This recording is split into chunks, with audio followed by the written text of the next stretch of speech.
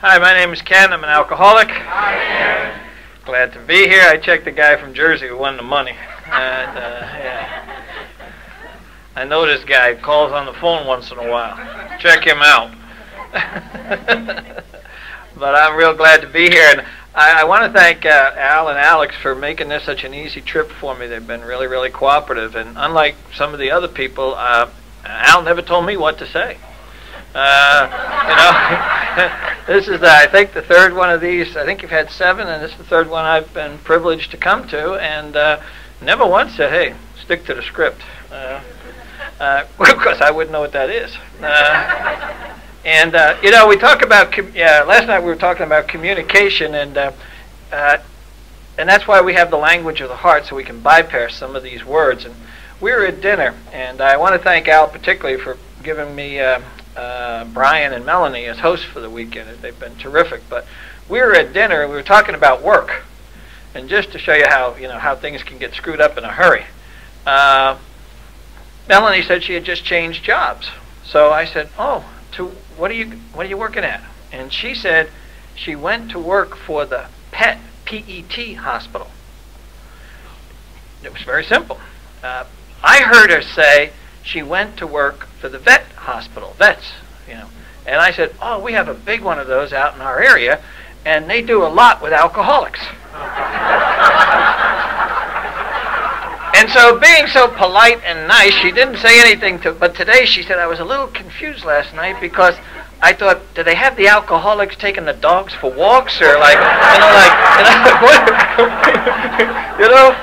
And that happens all the time, because we all come at this we all bring to the table what we think we're hearing and the context in which we thought we heard it, and more importantly, we base everything on our own backgrounds and education, like this is the way it's about.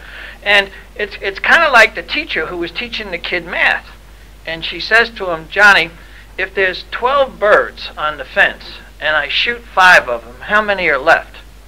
And he says, none. And she says, no, I'll go a little bit slower. She said,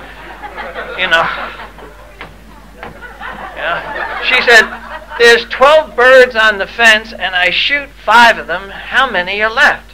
He says, none. And she said, how did you get that? He said, if you shot 5, the other 7 would fly away. And she says, well, she said, math-wise, you're not real good. She said, but I really like your thinking. And so he said, let me ask you a question. And she said, what's that? He said, there are 3 women walking down the street, and they all have an ice cream cone. One's sucking it, one's licking it, and one's biting it. He said, which one is the married one?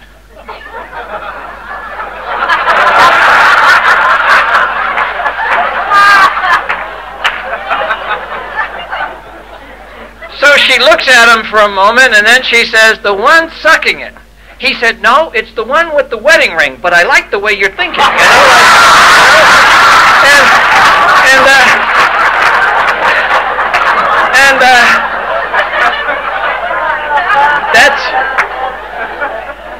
That's simply the way it is. That's what we all come to the table from our own little direction. And and that's why this program works so well, because everything is paradoxical, which means that what you think is this is really that. So what's that is obviously this.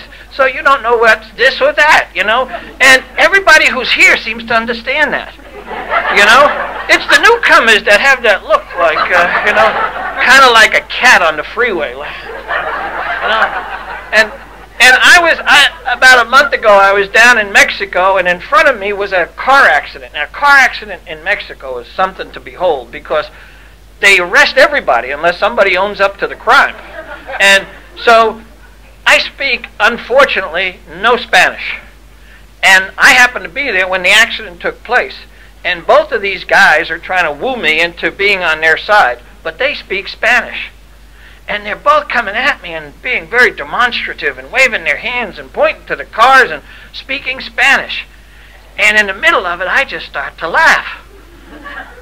And my buddy who was there said, what are you laughing at? I said, this this must be what a newcomer feels like in AA.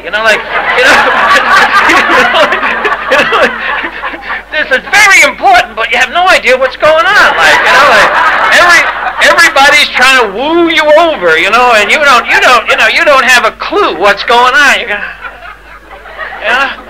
And everybody kind of comes at this from their own deal, and that's why in the text, we kind of give you these steps very clearly, and then we come with a great line that says, we are not saints. None of us have been able to do this. We don't even come close. The real deal here is to try to raise the bar in your own life each year, regardless of your circumstances. Regardless of what else is going on in your life in terms of circumstances, try to raise the bar spiritually in your own life. Don't compare it to somebody else's. Don't get involved in how you're doing compared to Larry or Mary or whoever. Just try to raise the bar a little bit. And those are the kind of paradoxes you deal with. I had a friend, and he was just out of jail, and he spent 22 years in penitentiary. And he came out to visit me a couple of weeks ago. And when he arrived, he got no good behavior, he got nothing, because he just wasn't good, And he served every day, every minute, every second, so he didn't have parole, probation, he had nothing. He was like a let-go guy. And 22 years. So he comes to my place and we go out to dinner. And without thinking, I took him to this place called the Claim Jumper in San Diego, where the menu was pretty extensive, because I figured this way he has his choice of whatever he wants. And they gave him a menu and started the basic servicing that they do in these places. And the waitress was coming over, and his menu just started to shake. And he started to sweat. And tears were coming out of his eyes. And what it was he had never had in a long time these kinds of choices. And it was so overwhelming that he was just, I thought at first he was fanning himself because he was sweating, but it was tied together. And the waitress got there, and he couldn't say anything. He just couldn't say anything. And so she said, trying to be helpful, your friend needs more time. And I said, oh, lady,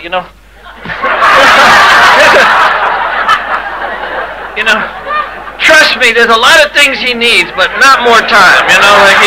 If this guy has one more day, it could be too much. He needs no more time. That's for sure. And so she walked away. And I got up and I moved my chair around by his, and I just put my hand on his hand and my hand around him, and I said, Ray, relax. I said, there's been times in my life, even recently, where I don't know what I want. Just relax. There's no pressure here.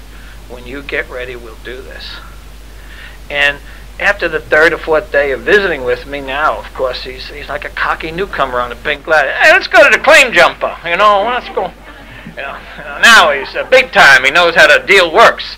I said, hey, I don't know if I like you sitting across from me with a knife and a fork,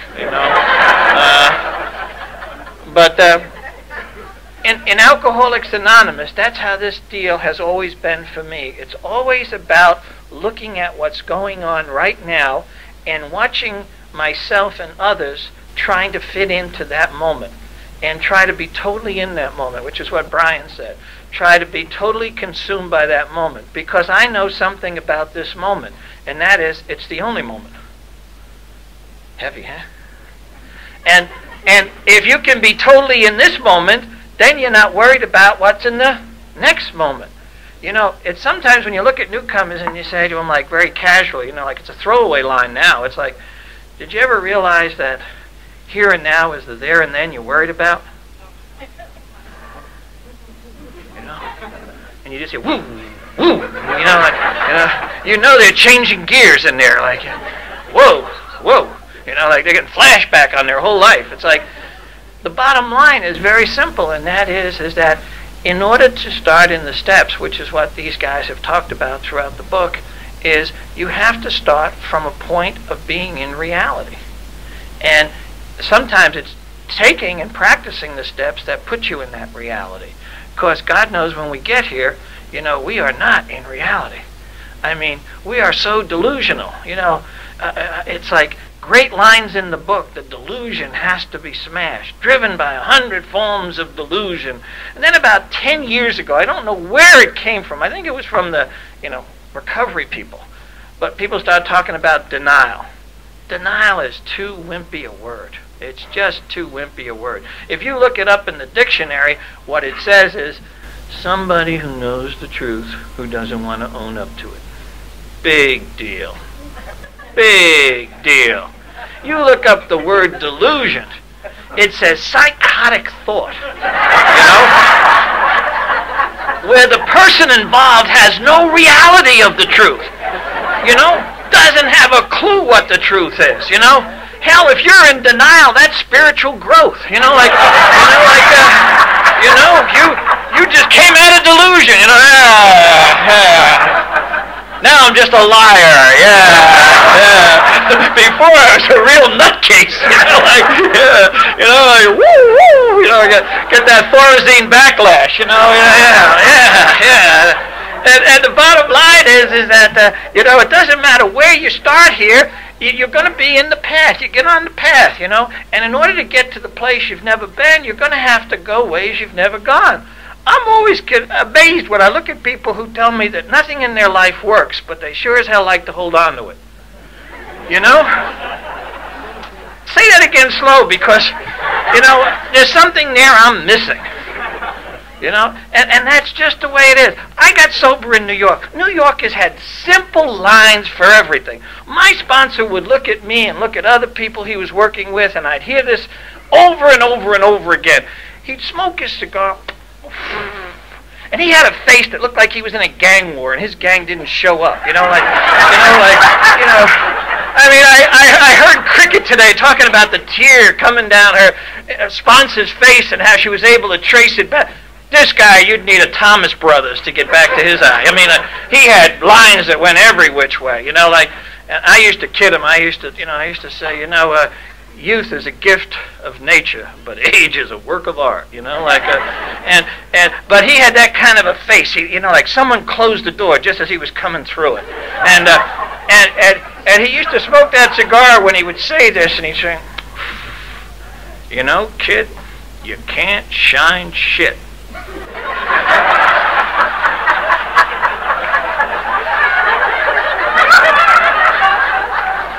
It just won't take a buff. It just won't take a buff. And that's, and I did that a good part of my life. Humming away. Give me another rag, give me another rag. I got lots of time to do this, And the bottom line is that, it was just one of those things, And he used to look at me, because every now and again I'd wear a suit to the meetings, and he'd say, you're a psycho in a suit. You are one of these people that, you should, no, your homeowners won't cover Ken, And I would kind of just like not know what was going on. And when you don't know what's going on and you're pretending to know what's going on, and you're not in denial, then you're in delusion. And, you can get so comfortable in delusion, you think it's either denial or reality. And sometimes you'd have no clue, and people bring stuff to your attention that makes so much common sense to them. And you look at it like, how did they ever get to that spot? I always thought it paradoxical. In New York, they have great things. When the police want you, they have a thing called a consent warrant. And that is one cop knocks on the front door, and the other cop runs around the back and yells, "Come in!" And, and suddenly they're in your home, And then they tell you consented. I didn't say a thing. I was in the chair. I couldn't move. I thought you were the TV, And then what they would do is, as they were handcuffing you, you talk about paradox, as they were handcuffing you, they were telling you all the rights you had. You have the right to remain silent. You have the right. You just can't go anywhere. And say, why don't you just take the handcuffs off and let the rights go? I don't need that many rights when I'm in handcuffs. I need rights when I got rights. When I'm on the move. And the bottom line is that when I first got here, this was a mystery to me. I had no idea, because it was like, it wasn't the language of the heart, it was the language of the old-timers, you know. There, turn it over.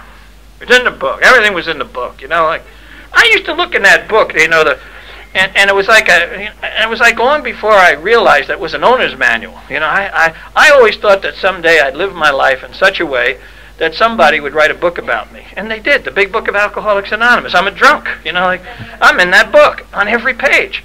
And so I kind of just looked at the book and say, like, you know, let me find the part about going to jail. How to avoid that, you know. It wasn't in the index. You know, how to pay the electric bill, you know. Wait, I got no electric, it's in the book. You know, you guys got another edition or what? You know, I mean, I'm not finding half of this stuff you're mentioning. You know, I just don't find it anywhere. And the bottom line for me is that it's because when I got here, I was a complete psycho. I mean, people knew I was an alcoholic, but I wasn't ready for this program because I wasn't anonymous. Everybody knew I drank. You know, like, you know, my mother used to look at beer cans, and she loved me more than anybody else in the world. And she'd look at beer cans, and then she'd look at me and she'd say, I don't know what they put in here that makes you act so stupid. And she was my support system, you know, like that. And so it was like everybody kind of knew what was going on, you know. I kind of like had animals that looked at me, and then I looked back and they go, never mind, forget about it, you know. I mean, things were happening in my... Guys who loved me threw me out of a card game because I was betting crazy. And I mean, threw me out. I was so obnoxious. We were on the 6th floor. They threw me down to about the 4th floor. And whatever way I landed on my feet. And there was a cat on the landing. And he looked at me. And what I heard him say was, nice landing, you know. I'm sure he said something to that effect, you know, like, but I was hearing things that nobody was saying. I was in places where nobody knew. I mean, I was like, had I been a fight, they would have stopped it. They would have said, go to your corner, you had enough, you know, it's technically over, you lost. And I didn't know that. And that's the way I got to Alcoholics Anonymous. And when I came in here, it was like people were talking about things that maybe I had heard years ago and forgotten. Or maybe I just misunderstood. But they start talking about spiritual things and getting close to God and getting into doing this and trying to work on changing your life. And that I suffered from a spiritual malady. I suffered from a soul sickness. And if I could work on overcoming that spiritual malady, I would straighten out mentally and physically. And I thought, what great words. What great words. But I didn't know how to do it. So I said, well, how do you do it? And they said, you know, it's real tricky. We put it in the book here on how it works. You know, like, we realize you're a little quick, but let's see if we can find it, you know. And, you know, like, I have questions about God. You know, there's a whole chapter about that. I have questions about this. You know, what about the employer? Let's see if there's a chapter on that. You know, there just wasn't a chapter into thinking, you know, because you don't want an alcoholic to be thinking. We scratch stuff that doesn't itch. You know, like we turn solutions into problems. You know, we see things that aren't there. You know, I used to think it was my job to make up problems where none existed. You know, I used to think that was a full-time task of mine. Like, I guess they're not aware of this. And they weren't aware of it because it wasn't happening. You know, it's kind of hard for someone to be aware if it's not happening. You know, and I used to kind of just look at them like they're really missing out on a lot. And you know, I was like a tilt on a pinball machine. You know, I mean, you know, send him back. You know, put a cover on him. Put do not open till Christmas. Something, but get him out of the way. And I realized that as I was here more, everything over the last, I'd say 15, 20 years, I see it kind of relates to the program. I had a guy who was going through some tough times. He wanted to do AA on his own at home, where he wouldn't be interrupted by fact or fellowship. And so I went to see him at his office because his wife had asked me to do that. I'd give him one more bell ring. So I went in, and in his office, he has a picture. And it's a picture of a man on a horse going off a cliff. And on the way down, it's a comedy kind of thing, the rider is pulling on the reins, yelling, whoa. And so I went in and I looked at that. And he said, you like that? I said, yeah. He said, "You really like it?" He said, "It's just a print I have." I said, "Yeah." He said, "Why do you like it?" I said, "Because it reminds me of you and other alcoholics trying to do the program by themselves. You know? You're on a horse that's already gone off the cliff. And you think you're in charge because you can yell, 'Whoa!' You know? You're going to hit a bottom. I mean, you know, it's just no way that horse, as much as it may want to respond to your wishes, is dealing with something called reality and gravity. And, you know, and that's the way it is. If you want to do this thing at home alone, then you might as well just buy a bottle. Because it just doesn't work that way. You have to be, you know, the old timers say, if you don't want to get hit by a train, don't go down to the tracks. Wow, wow. Thanks, partner. Wow. You know, I'm glad I quit sooner than he did. You know, wow. You know, I got nothing. I lost my wife. I lost my kids. I lost my job. I lost my career. I lost my license. My dog went away. But if you want what I have, you'll start working on it. Let me take a breather first before I get going. You know, they have a language. It's all their own. You feel like, God, this is like, you know, I got dropped into a remedial group or something. Like, you figure, oh my God, and then you don't have any clue as to what's going on. And then somebody comes along, my sponsor, and he grabbed me the first meeting I was at. And he said, "I'm going to be your temporary sponsor." And he said, "Just till you get going, because it looks to me like you're going to need some direction." And so I figured, well, you know, I'll do that. And you know, I'm over 29 years sober, and he's still my temporary sponsor. And I don't know if it's going to work, you know. But, you know, something happens, and those of you, I feel privileged to have long sponsorship with the same person, because something happened somewhere along the 10th, 12th, 15th year. We were no longer sponsor and sponsee. We were kind of like two yahoos on the path. And we've gotten to the point now, I don't know how you chat with your sponsor, but we've gotten to the point where we don't have to give any preliminary statements. He knows he's getting my rough draft, and I know I'm getting his rough draft. And it's not a matter of going like, well, are you saying this? I never have any trouble understanding what he's saying. And he never seems to have any trouble understanding what I'm saying. That was not the case when we started. When we started, you know, I would call him, I was a whimper, I was a whine. She left me, good for her, she'd show some class, you know. You know. I'm going to jail. Good. That's where you belong, you know. I can't see my kids. Good. It's about time they caught a break, you know. Like, and then he'd always say something at the end that kind of tied me together with his humanity. He'd say, "Hey, Ken, maybe you get lucky and die tonight," and he'd hang up. And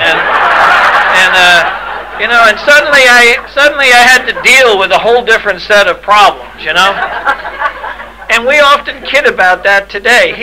He now lives across the street from the house he used to live in. He sold the house, and it was an older home, and the new people moved in, and they tried to hook up air conditioning without upgrading the wiring. So 2 days after the house was sold, it burnt to the ground. And he said, "Yeah," he said, "my wife and I sit on the porch." He said, and I watch him rebuild it, saying, "No kidding, I didn't know you could do that." You know, boy, what a good idea. And he said, "I'm getting to watch them rebuild the house." And he had a daughter.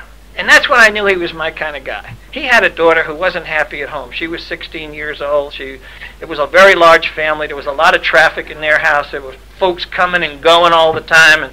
And she just felt like she was being left out of the loop. So she was going to run away. So she confronted him with the fact that if things didn't change, she was going to run away. So he said, "Don't run away yet.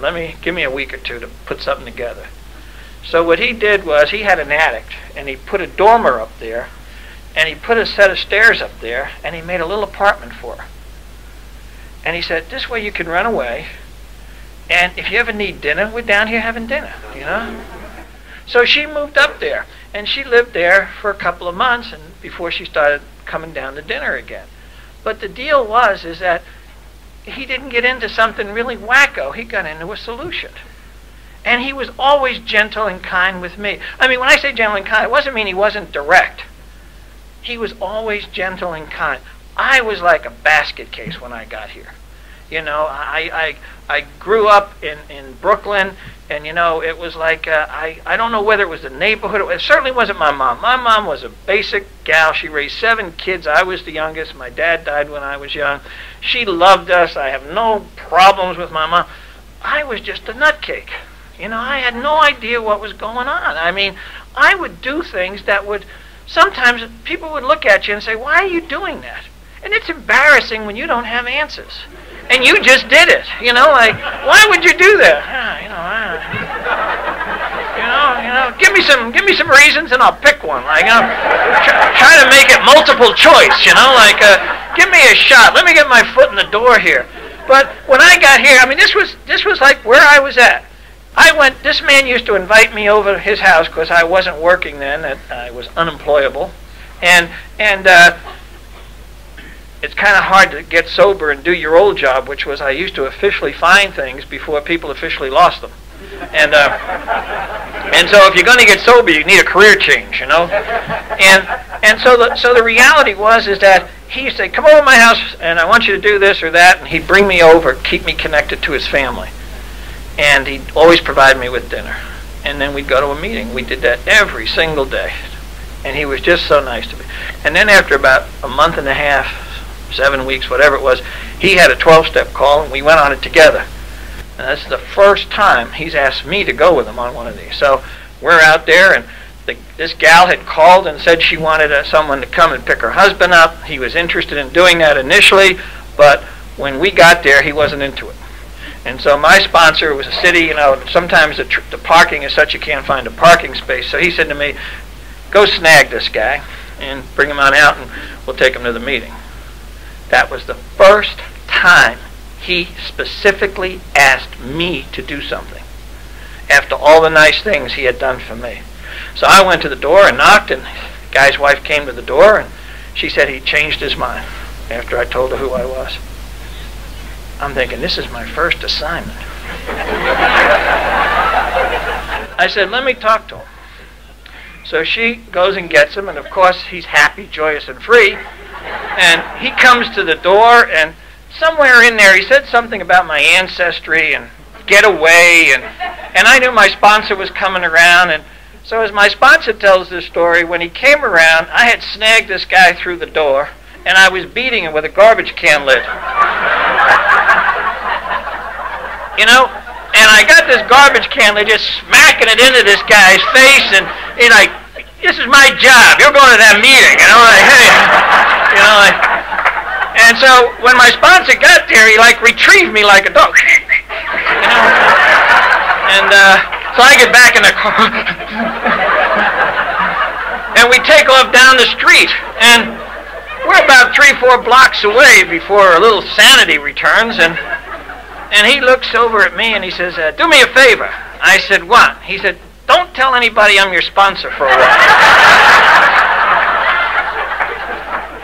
And he said, do me another favor. I said, what? He said, never, never, never consider that a 12-step call. You know, like, not a 12-step call. I mean, when I got sober, I was like, they said, get a guy. I got him. I mean, I went places you wouldn't go. I went alone. I went places where you just would not imagine me being. I couldn't imagine me being, but it was like this was your job. I thought it was your job. You were like a professional retriever. You had they called, you went. And I was like, I'd see guys like, he's getting away, cut him off, I was chasing guys down and like cutting their cars off, and hey, you're supposed to be at the meeting, and he had to kind of give me a real good verbalization about that, because he said, it's a program of attraction. Not kidnapping. This guy actually has a right not to come if he wants. And I thought, well, if he calls us, he should at least show up. And so I had a different reality altogether. And then when I started through the steps, what happened was I began to see that there was a me that I had never looked at before. In fact, I was totally out of touch with that person. And that was the person I was going to have to become, because I sure as hell could not live the way I was living. I mean, I had pain that came out as anger. And that anger was so severe in my life that I could actually black out behind anger, just like I blacked out behind booze. I could get into a rage and suddenly, become somebody who I sure as heck wouldn't be proud of. And it was like when it was over, I'd get glimpses of the fact that, this is not the way you should do this. But I just didn't seem to have whatever you needed. And so now I'm into the steps. I'm going to these meetings. I'm going to retreats. Even early on, they used to have back on the East Coast something called the Matt Talbot retreat. And some of you guys may know that. But it's like we used to go to that. And I even knew on the retreat there was something going on. Because we went the first time to Jersey. And we went to a place called Long Branch. And there was a retreat house there. And there was these guys, Jesuits, who had this retreat house. And there was a thing of rocks that went out into the water. And so they had a break, and my sponsor said, why don't you get off by yourself and read the big book somewhere? So I said, oh, good. So I walked out on these rocks. I sat down. This is November the 20th or something. I got a picture of this, and they got pictures of this. And I'm sitting there, and I'm reading, and I said, Jesus, I'm really starting to feel like serenity is coming into my life. I'm feeling totally relaxed. I am totally at peace for the first time in my life. And I don't know, maybe an hour and a half later I get up to go back, and I didn't realize there were tides. And the rocks in back of me now are gone. It's water. And I'm thinking, wow, how do I get in from here? So I took off my shoes and socks and dropped my slacks and in my underwear with my big book wrapped around this stuff and a belt, I'm swimming the dog paddle into the... And these guys are drinking coffee on the veranda, like watching me, and they're, hey, here he comes, the retriever here. He's coming back. We didn't even know he was water certified, and I'm like, and I'm trying to keep the big book, and my sponsor that night says, I really love you. He said, you're better than a home entertainment unit. He said, you're the kind of guy, he said, I just been waiting for. He said, because he said, most of the other guys are rational, he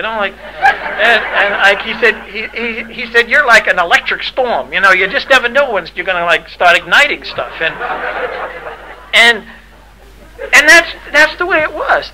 Now, I go through these steps. I do these things. And what starts to happen to me is this person that I didn't know starts to emerge. And this person that I couldn't live with starts to diminish, starts to go away. And I'm finding myself more and more at peace in more and more ways. My wife and I were separated for 18 months, and then we got back together again. She decided that I was worth a second shot. And we were back together in July. And she had moved to Pennsylvania to be near her mom because her mom lived there. And so I moved up there for a while. And what happened was, it was a 4th of July deal. And there was a lot of noise. And they were setting off fireworks. And it was okay to 10 or 11, but then it was getting later. And my kids were smaller, and they were waking my kids up. And the youngest boy was a little concerned about the firecrackers.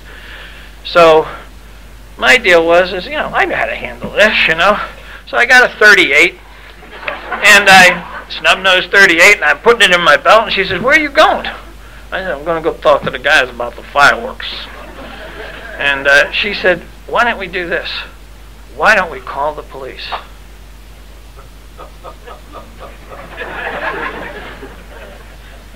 You mean invite them to come here? She said, yeah, why don't you just call them and invite them to come here? And then we'll tell them about this. This was a whole new concept. You usually don't call the police. They usually come looking for you after the event, but you very seldom call them before the event. And so I said, okay, so I called the number, and these policemen came out, and they went over, and they shushed the crowd, and got it quieted down, and the fireworks, and so I was talking to my sponsor about it. And I said, he said, how'd your 4th go? There was a lot of fireworks, a lot of disruption and noise and stuff. But I took care of it. He said, oh, I can't wait to hear this. He said, what'd you do? I said, well, I called the police. He said, "Aren't wives great?"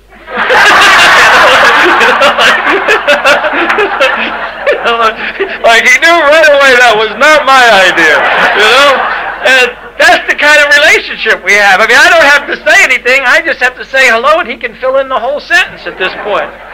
And so I realized that this was a guy I enjoyed being around. This was somebody who had something. He had a wife and the kids, and they all lived in the same place.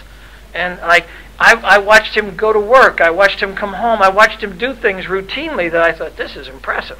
And I started to do those things. I started to do the ritual of Alcoholics Anonymous.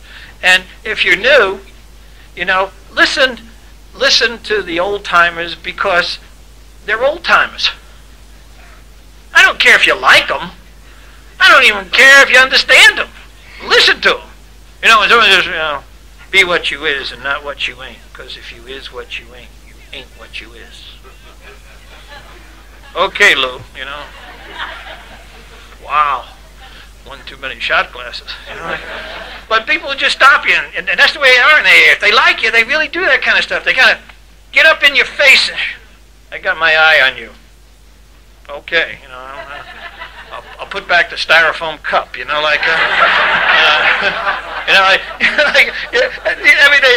their own little world, and you know that because you're in yours, And I started doing these meetings, and things started happening.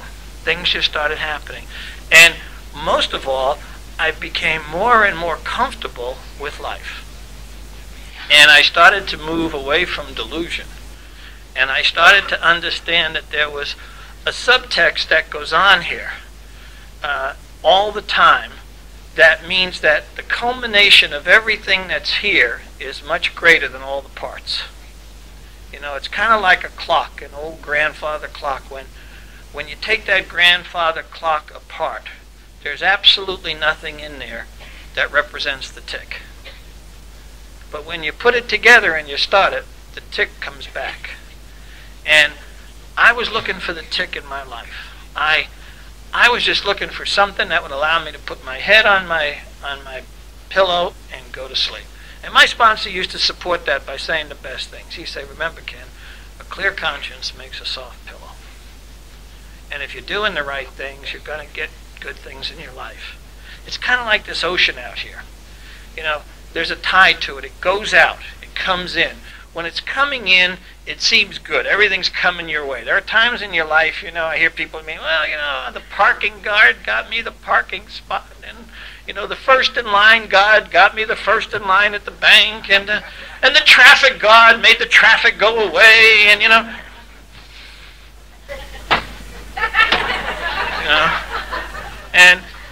And that's not what I'm talking about. I'm talking about what sustains me regardless of what else is going on. I don't have to explain it. I don't have to understand it. I just have to experience it. And when I do the right things that you guys have taught me to do here, I get to experience it. And there are times when that tide is going out and everything seems to be going away. And if you're doing the right things and you're doing the ritual of the program, you don't have to chase after it. Because you know from experience, in some period of time, it will all start to come the other way again. Because that's just the ebb and flow of life. And the nice thing about life that I've learned is that living in this moment is the only place I can live. And it's the only place I can meet God, The text tells us that. It says, there is one who has all power. That one is God. May you find him now. Not tomorrow, not next week, not next month, now. And I used to look at that word now because it always impressed me. And then it's almost like I'm dyslexic at times. I reversed it. And when you reverse the word now, you get the word won, W-O-N. And when you've learned to live in the now, you've won. Life gets real easy because you're not worried about stuff that you may not even be around to cash in on. You just start doing what's in this moment. And in order to have any profound change in your life, you have to start from somewhere. So it's best to start right now. And if you know where you are in the moment, then you can start to move into the next moment with some sense of clarity in your life. And you can get to experience like 2 moments together, then 3, then 4, and then the next thing you know, they're starting to string together. You're actually aware that you're aware. And you're in this moment and you have absolutely no anticipation of what comes next. It's like, who cares? I am so focused on this that when this is over, whatever's supposed to be there will be there.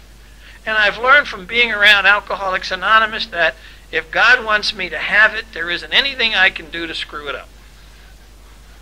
And if I'm not meant to have it, there's absolutely nothing I can do to get it. You know, he's up there sometimes, I think, can you believe what he's trying to do now? And I know he has that way, and I can't wait to get there wherever you go, because that's what I'm going to say to him. Very funny, And the reality is you realize that perception plays such a big role in this. I bought several months ago this tape that Clancy had on perception, because I've heard so many people talked about it and I never heard it. And then right after that, after listening to that, and it was an excellent tape, and then right after that, I was about 3 months down the road, 4 months down the road, and I'm watching television one night, and they're showing great football games of all times. And one of them was the game between Boston College and the University of Miami back in the 80s, where Doug Flutie threw this pass at the end of the game that wins the game for Boston College, which shouldn't have won, and it's like just referred to as the pass.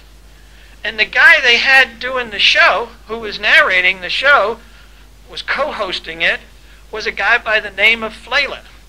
Now, Phelan was the guy who caught the pass. He said, in the Flutie house, it's the pass. In the Phelan house, it's the catch. You know?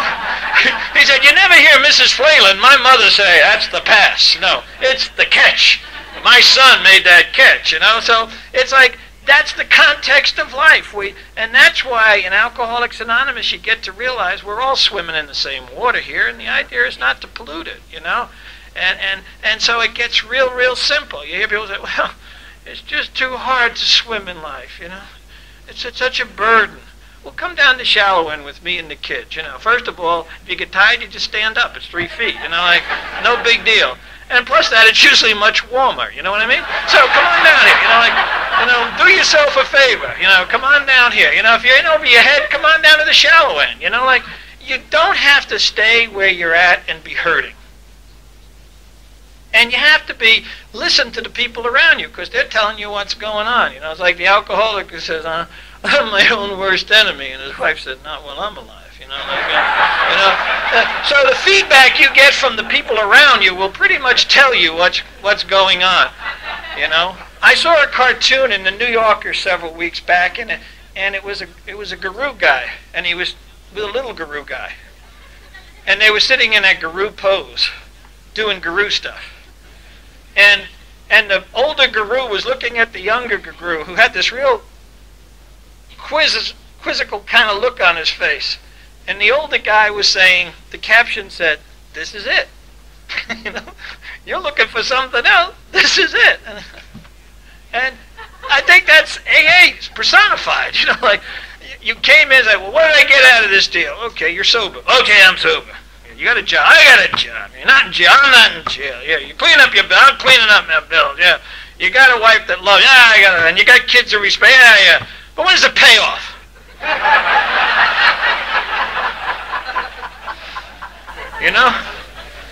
Hey, Swifty,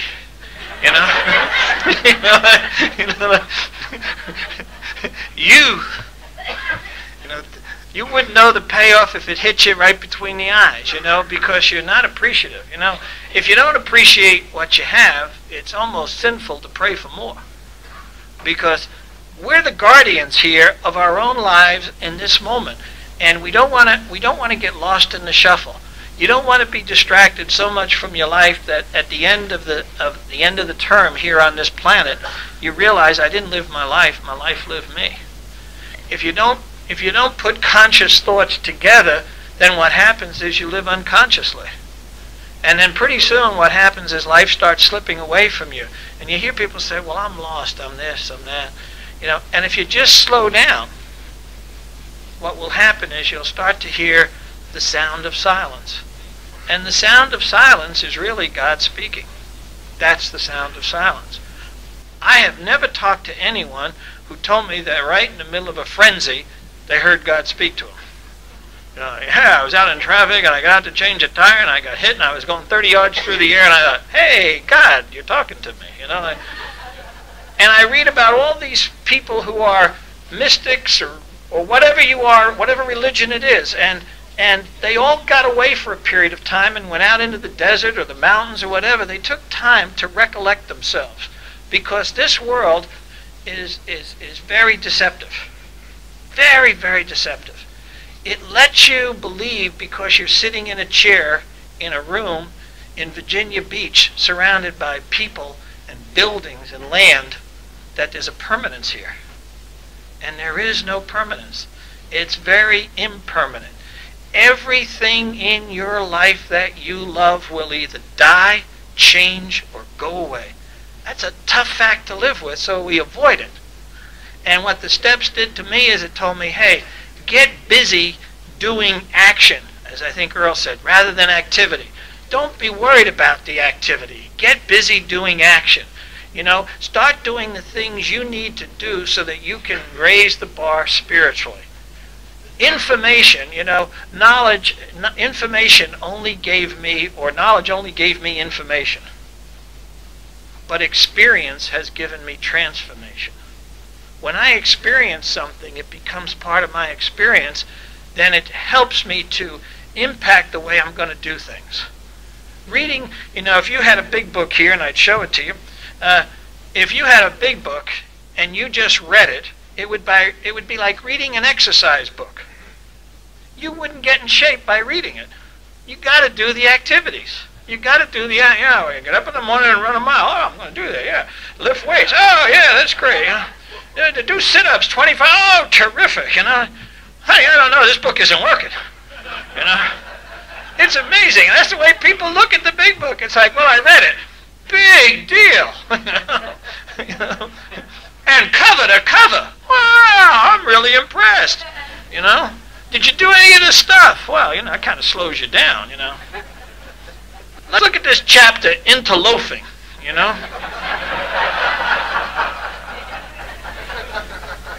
into postponing, into evading. It's not about that. It's about doing the action. And that's why, I love conventions now. When I first started doing conventions, they were very new to me, because the first several years I was sober, we didn't have conventions in New York.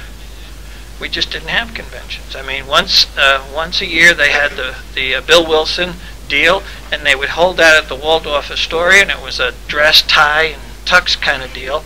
But I mean, even today it's not a big deal. I mean, you look at the stuff they send out from Box 459, you never see the Bronx Fall Festival, like the Brooklyn Roundup, like. If they're rounding them up in Brooklyn, it's not to come to AA,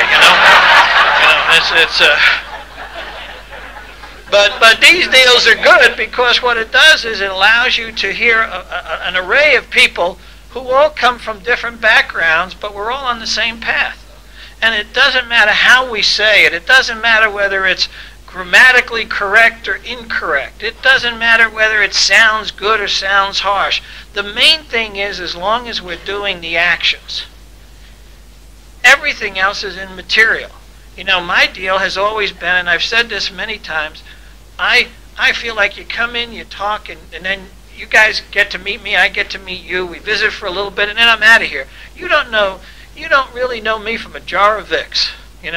You wouldn't know me unless you came home and then watched me go through the day. You watch me go through a day, then you know who I am. Watch me go through a week. Get to see me do the things that I do. And like the other folks who are here, that's really where I'm in play. This is like an add-on. This is like icing on the cake to get a chance to come to a beautiful environment, hang out, and do this thing. But my life is daily, moment to moment, doing the things that I learned to do here. I'm the youngest of 7, and as I said, in my family we're divided into 2 groups. Either you're in AA or you need it. And unfortunately for my brothers and sisters, none of them made this thing. And so the end result is there's only 4 of us left. I lost 3 members of my family to this thing. 2 sisters and a brother.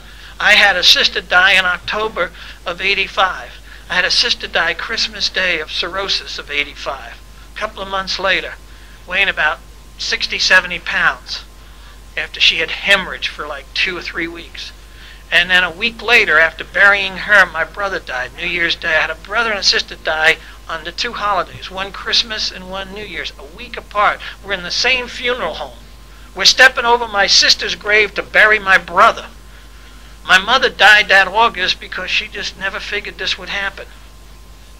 And the end result of that is that when you see the loss that goes on in life, and not just my loss, other people lose, it's the reality that you just don't have this time to waste. Like today, anger is totally removed from me. I don't have time to be angry with people. I don't have time to sit around and figure out what you're doing that I like or don't like. You know, the big book has a great line in it. It says, love and tolerance is our code. And if you hear this, you'll be way ahead for the weekend. That if you're here long enough, you don't need tolerance. Because tolerance implies judgment. You just will need love. If you can love unconditionally, then you don't need tolerance. Tolerance is needed because you're judging something.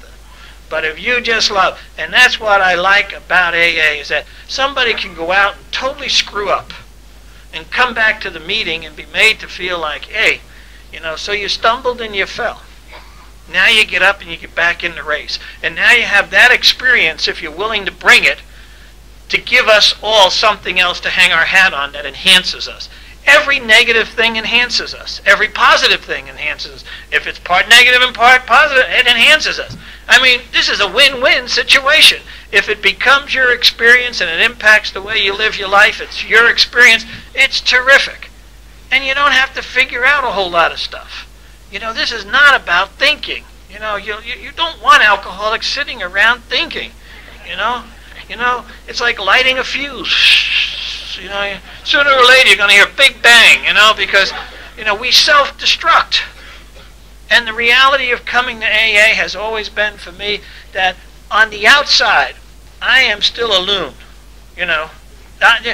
People look at me and say, hey, you know, must have a wacko magnet because everybody who's wacko in my area I sponsor. You know, I was telling Brian there was a guy who was at a meeting in our area and he was new, and he punched out a speaker. Didn't like what he said. When the guy got off the deal, bam, he knocked him out at the meeting. And everybody's calling, it's a meeting I never go to, but I must have had 6 phone calls about it. So about 4 days after the event, I get a call. Hey, Ken, this is Patrick. You may have heard of me. I punched a guy out at the meeting. I need a sponsor. He says, you mind if I come over to your house? I said, hold on, Patrick. I said, this is serious business. I said, do you wet the rug? He said, no, I don't pee on anybody's rugs. I said, do you leave marks on the wall? He said, no, I don't leave no marks on the wall. I said, okay, you come over. I said, I always like to make sure my newcomers are housebroke. So he came over, and this guy he thinks he's a tough guy. And what he is he's totally afraid of life. And most tough guys are totally afraid of life. Fear looks like tough guy, but it's nothing more. Clint Eastwood's a tough guy in his Dirty Harry movie because he doesn't say too much. So what do you think, Clint? Gotcha. You know? It's the guy who's screaming and yelling that's always afraid. So he came over, and I have a guy I sponsor who's Persian, and I forgot to tell him he was there. And this guy goes in my room and prays on a prayer rug. And he's a Muslim. So he's inside, and Patrick comes in, and he's sitting on the couch, and he starts talking, and all of a sudden, Sam does this deal where he's quiet, and then he prays. And so it's quiet when he gets there. And we're talking for a few minutes, and then you hear this, whoa, whoa, whoa, whoa, whoa, whoa. You know, coming into the bedroom, he said, what the hell is that? I said, oh, it's Sam doing his 3rd step, you know. It's like, you know, he says, what's you'll get to that. You'll get to that. I said, you're still at number one. You're powerless and punchy.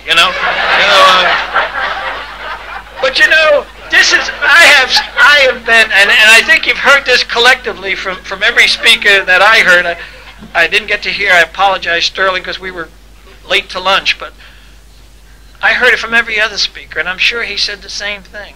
And that is that this is a way of life that yahoos like us would have never had we not had the disease of alcoholism.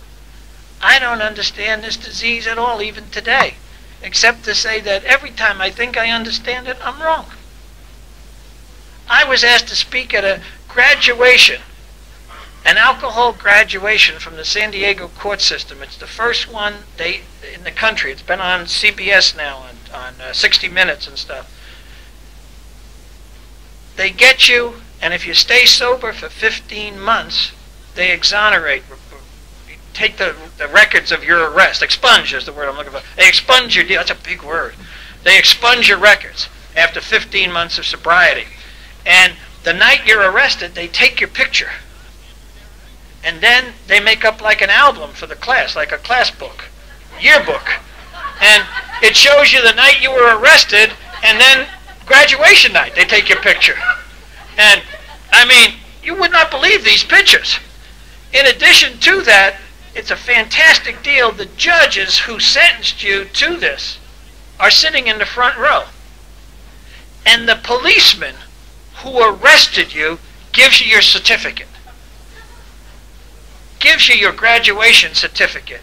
And they all have T-shirts that say, I beat the rap. And this guy came up, and he'd probably be a circuit speaker sooner or later, because this guy came up, he said, I knew God was in my life. He said, because my arresting officer's name was Angel.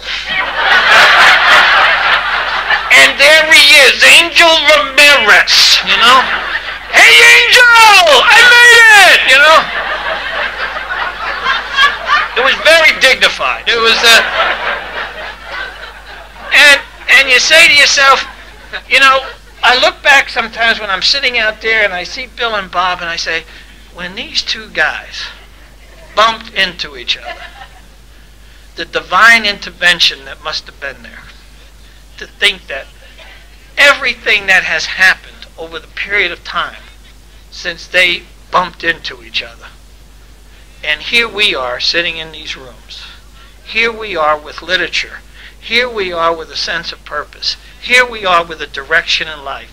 Here we are, a chance for the gold ring. Here we are every day being given the opportunity to get up, get in the game, and play by the rules. And at the end of the day, being able to say, wow, this is much better than a V8. This is ecstatic, and then interact with people that are just bonkers. And yet they're on the path, You're not sure all the time which path, and you're not sure they're even touching the path, But they're heading in this direction, And you say, what a wonderful, wonderful thing. And I get a chance to do that day in and day out. I get a chance to go to lunch, go to dinner, meet at this guy's house, go to a restaurant, talk to my sponsor, pick this bozo up and take him to a meeting, go to the jail and bail somebody out and take him to a meeting, and hear a mother say, like, my kid's doing pretty good, this is going on, or, what, Kenny had some trouble, but now he's doing okay. And all these good reports of what goes on in life. I don't watch a whole lot of TV. I don't go to the movies very often. I don't read the newspaper. I don't have time for delusion. I need to live in reality. And I need to know what reality is, because sometimes when I brush up against delusion, old ideas lead me to believe like, hey, it wasn't so bad, And I have to stay active doing the things that keep me active. And I interacted with several of you today on a one-to-one basis, and all I can say is thank you for sharing what you shared with me, because it gives me a clue that you guys here in this area are doing the same thing we're doing in our area. And they're doing it the same way in Yasco, and they're doing it the same way in Oklahoma, and in Texas, and in Laguna, and in Omaha, and probably sometimes too down in Washington, huh? You know. But they're doing it. And the reality is that what a great thing. Every time I get off the plane to go somewhere, I'm already there. I'm there at a meeting. You know, I can get off a plane anywhere in the country, make a phone call, and be with people who I want to be with almost instantaneously. The average bloke don't have that chance. You know, I have been given the key to the kingdom.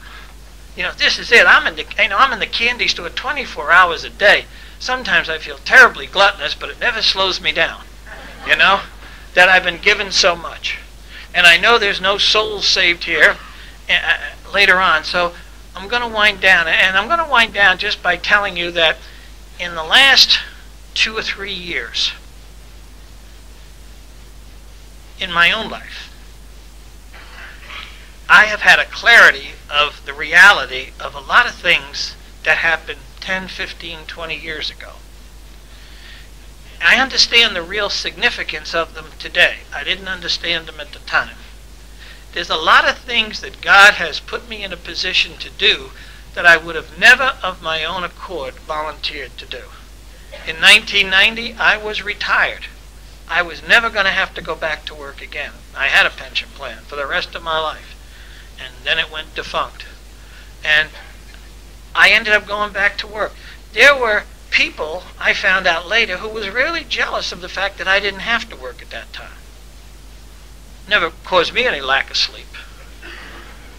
But going back to work was a good thing. I can't believe I'm even saying that. Because it's very easy, and I found myself starting to do it. I was getting frozen in my sobriety. I was getting comfortable with being comfortable doing the same things. It's not like they were bad things, but they were the same things. And I read something in Bill's writing that just was electric to me, where he said, the good is often the enemy of the best. And you can get comfortable doing things that are comfortable. But if you get too comfortable, you may not be too interested in raising the bar. You may not be too interested in doing the things that you need to do to grow spiritually. And as the book says repeatedly, if we don't expand our spiritual life, we usually end up in trouble. And that this life is basically about being of service to others. And that being of service to others represents the foundation of our recovery. And if you want to be happy, joyous, and free, it's a byproduct of doing the right things. It's not the deal itself, it's doing the right things. And as you do them repetitively and practice them as best you can, what happens is it becomes a way of life. And so I thank you for all of your input, individually and collectively. Thank Al and Alex and all the gang and Brian and Melanie and all the folks who have been here. I truly, truly love you. And I say that because now I understand what it is. I used to be able to verbalize love, but have no understanding of it. But now, I don't say it too often, but I know the action that's connected with it. And the action that's connected with it is called commitment and being responsible. So I all love you very much. Thank you for letting me share. Namaste.